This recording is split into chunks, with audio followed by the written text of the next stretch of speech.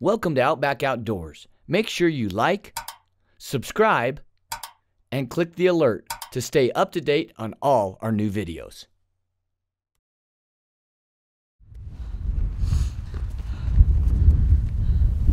We just got to the edge of this basin where we saw the big bull last night.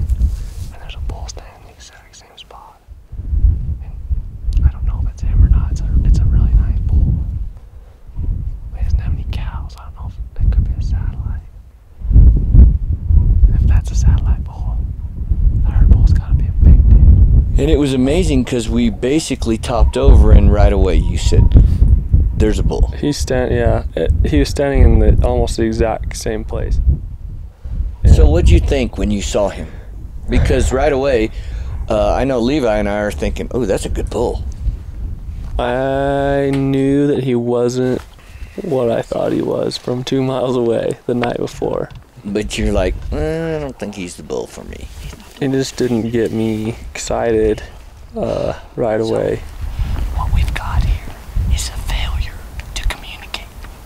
But we're going to solve that with a little intervention.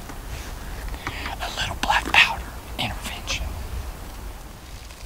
The situation that arises with Tanner is he's seen multiple bulls. And this bull is a great bull. Don't get me wrong, he's a great bull. But Tanner's looking for that just next level or two. It's hard when you have a good bull like that screaming right here. But then you could have a 340 or 350 on the next range. So we don't have far, maybe half a mile, back around and into another bowl in another drainage.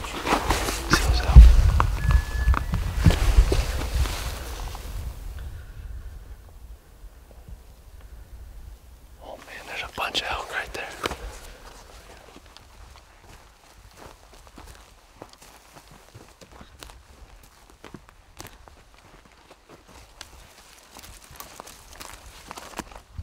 So I came into this basin that drops into a really big, nasty drainage, and there's elk everywhere. When we got here in the top of the basin, there's a bunch of cows and a couple little bulls. So we kept hearing bulls biggle down low, and there just wasn't a mature bull. And right now, I'm looking at a really big bull. he's a 6x7, I think.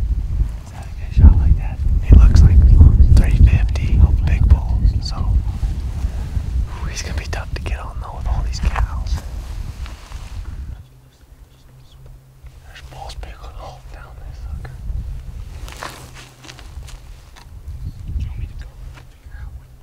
He started coming with his group of cows below us, and we had some stunted trees, and we made a move actually downhill, but it's so open. It's a huge, just willow-filled basin, and he was kind of coming towards us, and we went down to him, and we got across the draw, and I think the closest I had him was like 320, but then there was just willows between us. Yeah, nothing else you could get closer. And I can't shoot 320, and it was almost dark.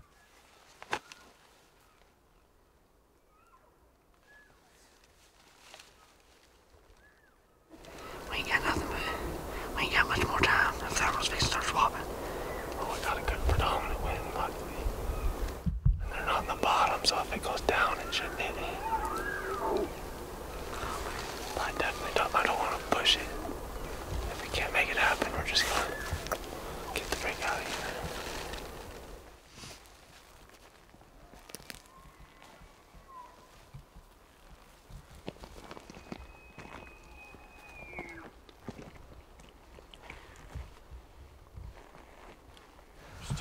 It's too far. Not enough light, so we'll just get out of here. Go through this saddle, try to get out of here before they let them do their thing all night. They'll be in here somewhere. Okay.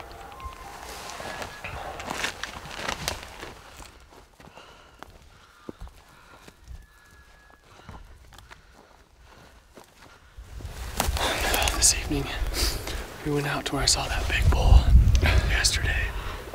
It ended up glassing him up, and he just wasn't quite what we thought, so decided to come over into this drainage and walking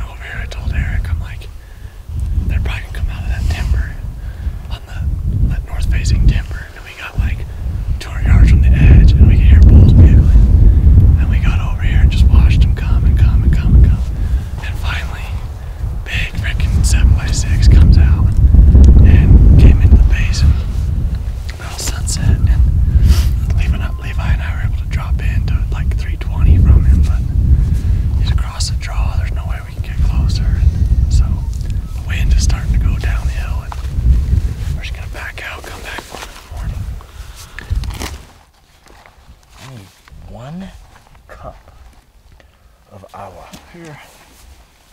This is camp water.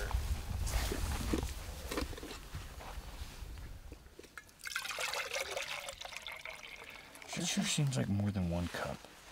You could have saved weight on the cook system, that's for sure.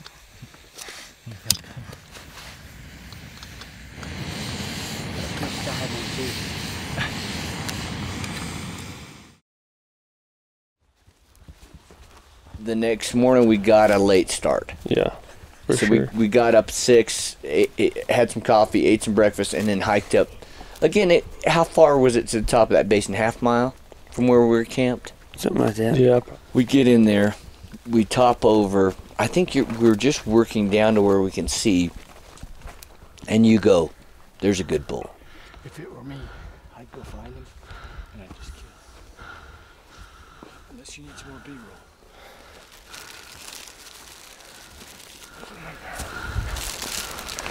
We just go sit on him. If he's not in a good spot, we'll wait. And then we'll ninja down there and we freaking shoot him. Oh yeah, baby.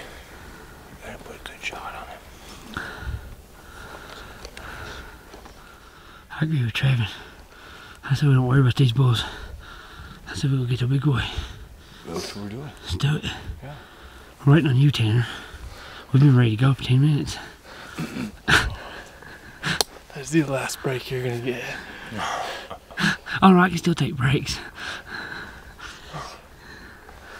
And you guys did not hesitate. I remember you looked at Levi. Levi dropped his pack. You dropped your pack, and you were gone. Yeah, you're like, we need to switch the lenses, and I was like, they got it on long lens, and that's a huge bull, so we're not switching lenses. Well, that and was late, so we knew that any second he could get up and go straight to that timber. We was gonna lose it. Right. Set him right there.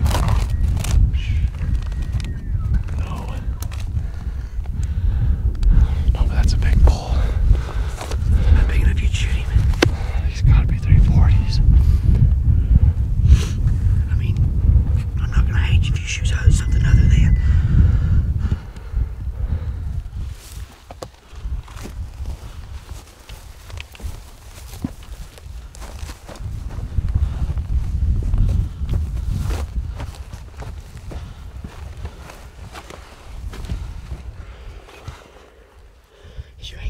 He's looking up. He's looking up. Don't look.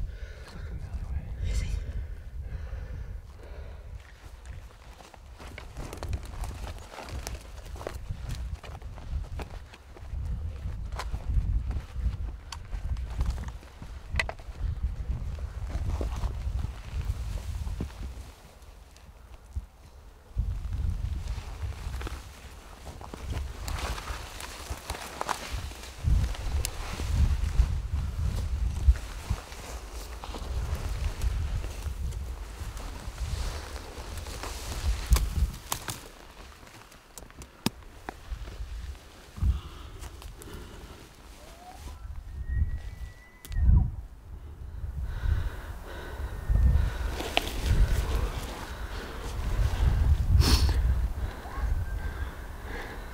Just fun.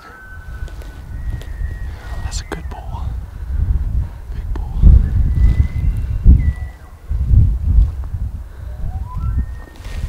That cow is like the top cow on the right here. Close cow's 260. You can make that, can't you? If he gets there, I'll shoot his ass. The only problem is he's just staying in that one spot. He's bedded, yeah. It's just ease. I don't want to go to a spot where I can't shoot from, though. Like, I can make it happen from here. But there's gotta be more openings.